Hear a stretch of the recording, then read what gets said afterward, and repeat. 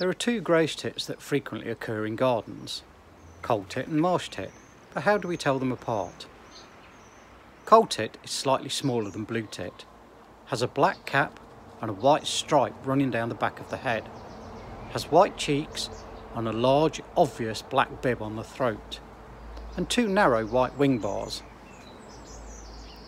Marsh tit is slightly larger than blue tit, has a black cap that runs down the back of the head and no white stripe, white cheeks and a small neat black bib that isn't at all obvious, and plain wings.